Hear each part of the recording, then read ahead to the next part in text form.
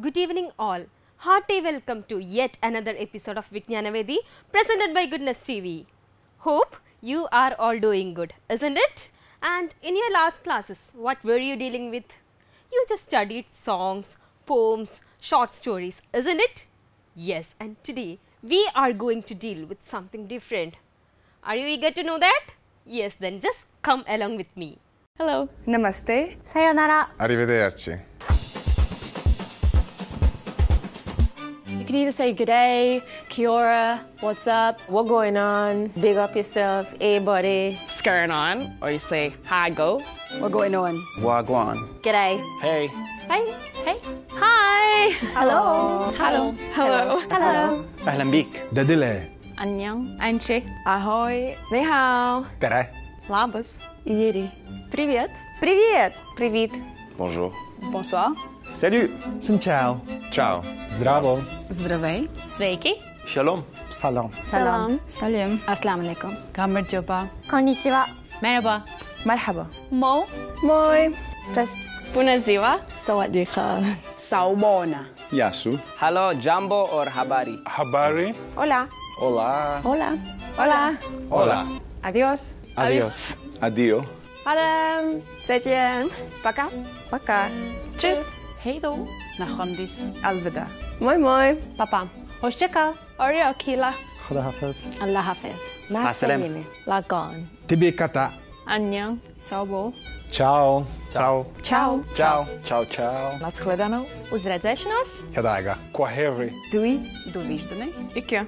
Bye. Tambik. Kambe, selamat datang, salamati, Salagahle. dag, Pa. Au revoir. Bonsoir.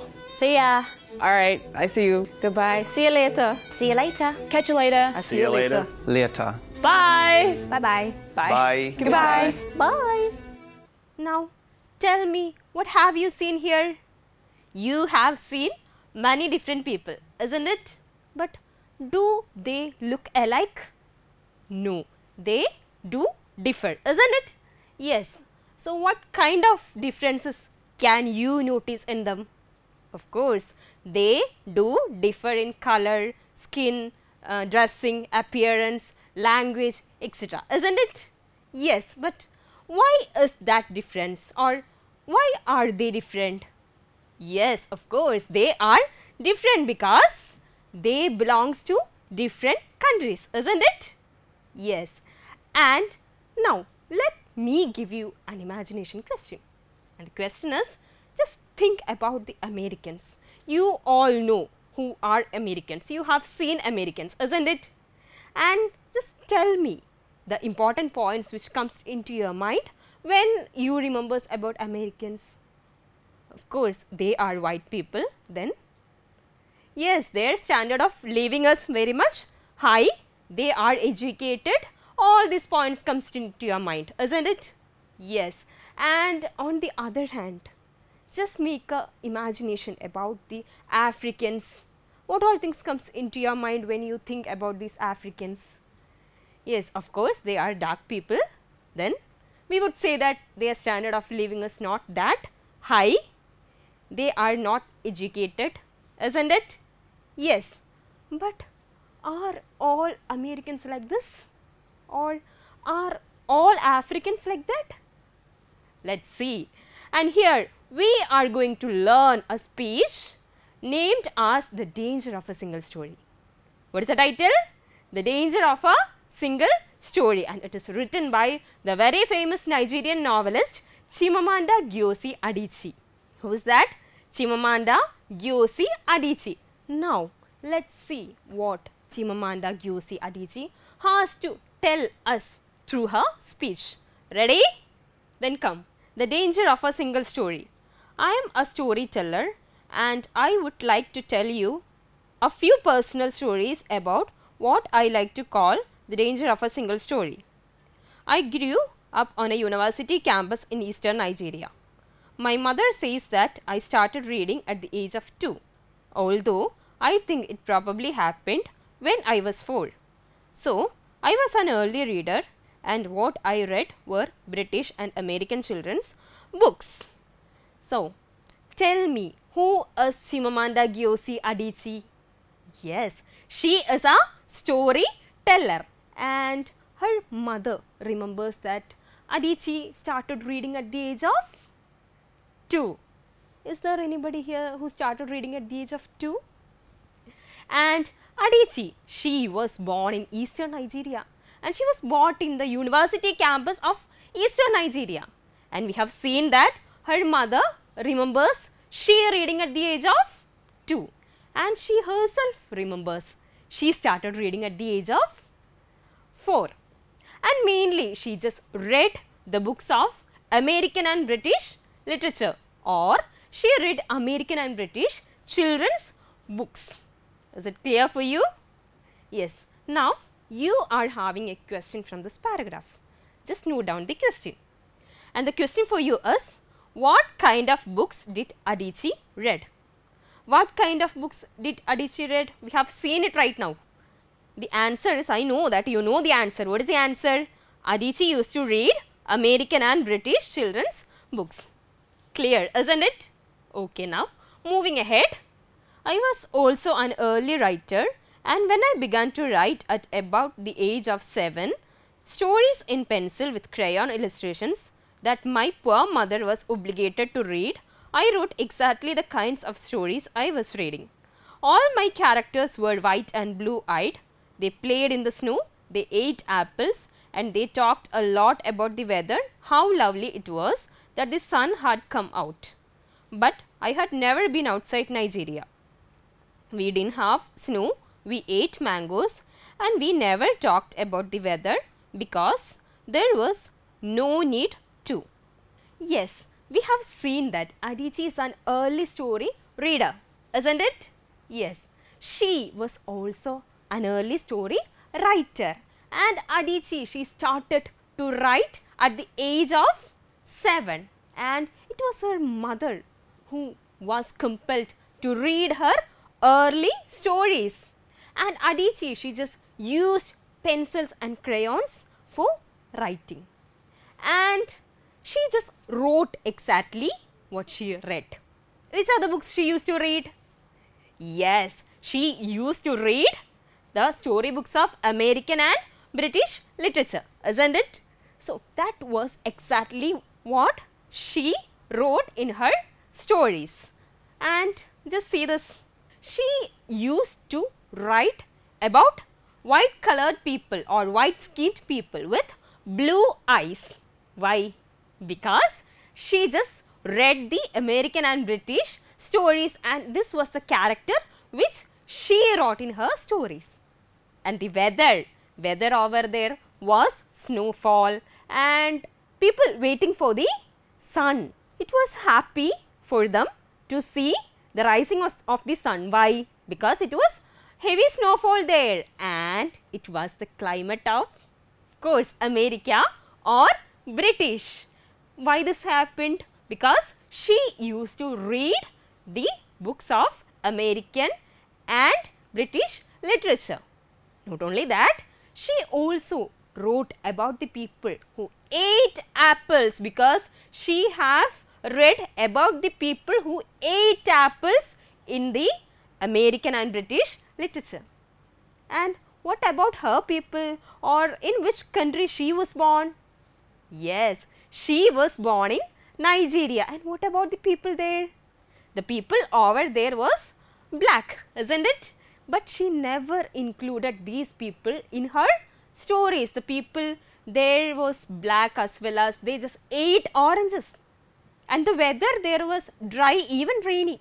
But she never included these characters into her story. Why? What is the reason? Because she just exactly copied what she read in her stories. Which types of stories she used to read? Yes, she used to read the books of American and British literature or children's books. It's clear for you, isn't it? Okay, and here you are having a question. Just note down the question. How does Adichie begin her speech? What is striking about it? How does Adichie begin her speech? What is striking about it? How did she begin the speech?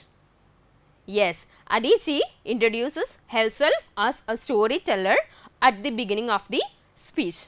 It is clear, isn't it? Now, the second question for you from the paragraph is, how does Adichie describe the characters in her early writings? How did she describe the characters? And the answer is, in her early writings, all the characters were white and blue-eyed. They played in the snow, they ate apple and talked a lot about the weather. So, I think this is clear for you, isn't it? Okay, now let's move into the next part. Okay, come along with me. What this shows, I think, is how impressionable and vulnerable we are in the face of a story, particularly as children.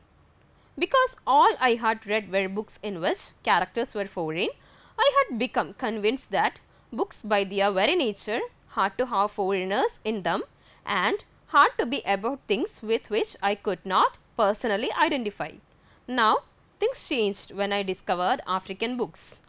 There weren't many of them available and they weren't quite as easy to find as the foreign books. But when I read Chinua Achebe and Kamara Leye, I realized that people like me, girls with a skin the color of chocolate whose kinky hair could not form ponytails, could also exist in literature. I started to write about things I recognized. I loved the American and British books I read. They stirred my imagination and opened up new worlds for me. But African writers saved me from having a single story of what books are. Okay, now we have seen that what kind of stories did this Adichie wrote?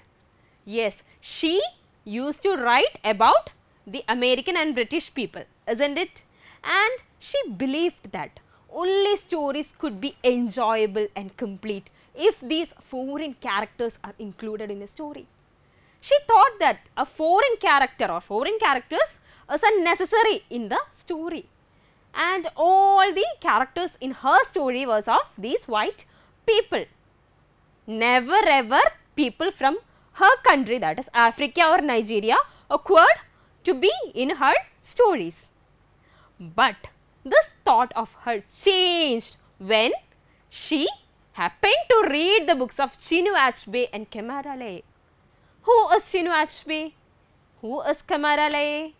Chinua Achebe is a very famous Nigerian novelist, as well as Kamara Leye is a very famous African writer. And both of them has just contributed immense of novels and stories to the world of literature, and it has been influenced by the whole world. Every characters of their stories and novels were or are Africans and Nigerians, means her own people. Then that was the moment she realized that even these people could be a part of story. They also can be the characters in a story, and that was the moment she started writing or making characters from Nigeria or African in her stories. She just started writing stories about this African or Nigerian people. That's clear for you, isn't it? Okay, now you have learned about profiles. You know how to write a profile, isn't it? And here, let me introduce you some profiles. Ready for that? Okay, so just see this. Chinua Achebe. Chinua Achebe, Nigerian novelist, poet, professor and critic, was born on 16th November 1930. His first novel, Things Fall Apart, often considered as his masterpiece, is the most widely read book in modern African literature. He was honored with many different awards, such as Nigerian National Order of Merit Award, St. Louis Literary Award 1999, etc. After contributing many notable works to the world of literature, he died in the year 2013 at the age of 82. Moving to the next profile, Kamara Leye. Kamara Leye is an African writer from Guinea, born in the year 1928. He is the author of The African Child, a novel based loosely on his own childhood, and The Radiance of the King. Both novels are among the earliest major works in Francophone African literature. After completing a long journey in literature, he died in the year 1980. So, hope profile writing is clear for you. isn't it? Now we are all thorough with profile writing and you have understood the life of Kamara Laye and Chinu Achebe, isn't it? Yes. And there is a new word for you from the earlier paragraph, and just note down the word. The word is vulnerable. What is the meaning of vulnerable? Exposed to the possibility of being attacked or harmed. What is the meaning? Exposed to the possibility of being attacked or harmed. Now, what is the next section? Of course, comprehension, isn't it? So, just join me for the comprehension question. Take down the question, and the question for you is, how did Adichie feel when she read books authored by Achebe and Laye? How did Adichie feel when she read books authored by Achebe and Laye? We have seen this right now. What is the answer? She realized that people like her, girls with skin the color of chocolate and whose kinky hair could not form ponytails, could also exist in literature. The answer is clear for you, isn't it? Now, let's move ahead. Yes, so join along with me. I come from a conventional middle class Nigerian family. My father was a professor, my mother was an administrator, and so we had, as was the norm, live in domestic help who would often come from nearby rural villages. So, the year I turned 8, we got a new houseboy. His name was Fide. The only thing my mother told us about him was that his family was very poor. My mother sent yams and rice and our old clothes to his family. And when I didn't finish my dinner, my mother would say, "Finish your food, don't you know, people like Fide's family have nothing." So, I felt enormous pity for Fide's family. Now, let's see about Adichie's family. She just comes from a Nigerian middle class conventional family, and her father is a professor, mother is an administrator. Since both her parents were working, according to the rules existed there, they had to keep a houseboy in their house or a servant. The rule existed there was that if both the parents were working and if they belonged to the middle class family, of course they should keep a houseboy or a servant in their house. And according to that, a houseboy or a servant named Fide came to their house when Adichie was 8 years old. How many years? 8 years old. And Fide just came, the family of Adichie and Fide, he just belonged to a very poor family. So, Adichie, she felt enormous pity or sympathy towards this Fide. And if Adichie waste or if she find any laziness in having food, her mother would advise Adichie saying that there are people around you who starves for food or who feels hungry. And hence Adichie never wasted food because she had that pity or sympathy towards Fide and his family. Why? Because he just comes from a very poor family. We have seen that this Fide's family is very poor, isn't it? And thus Adichie's mother, she used to send yams or rice or old clothes to Fide's family because they were that poor. And here is a question for you. Just note down the question. The question for you is, why did Adichie's mother used to send yams, rice and old clothes to Fide's family? Question is, why did Adichie's mother used to send yams, rice and old clothes to Fide's family? We have seen the answer right now, isn't it? What is the answer? Adichie's mother used to send yams, rice and old clothes to Fide's family because he belonged to a poor family, isn't it? Yes, that's it. And that's all for today. Now, this is a time for the activity. Just note down the activity. And the activity for you today is a profile writing. You have seen how to write profiles in the earlier paragraph, isn't it? Yes. So, today you have to write a profile of Chimamanda Ngozi Adichie. And the hints for you are: born 15th September 1977, Nigeria. Education, Drexel University, University of Nigeria, Yale University. Works: Purple Hibiscus 2003, Half of a Yellow Sun 2006. Period 2003 to present. Awards: Women's Prize for Fiction, National Book Critics Circle. Hope the hints are clear for you, isn't it? So just try writing the profile of Chimamanda Ngozi Adichie and just send it to your English teacher. This is all for today, and let me wind up today's portion. What have we seen here? Yes, we have seen about a novelist, Chimamanda Ngozi Adichie, and her speech, isn't it? Yes, we have seen about the works which she read, which she wrote, isn't it? And we have seen about her family and the servant boy named Fide. Okay, that's it. And please do make the necessary revisions and clarifications. This class is available on the YouTube channel of Goodness TV, and if you have any corrections or clarifications, please do comment in the comment box below. That's all for today. Thank you. May God bless you and have a great night.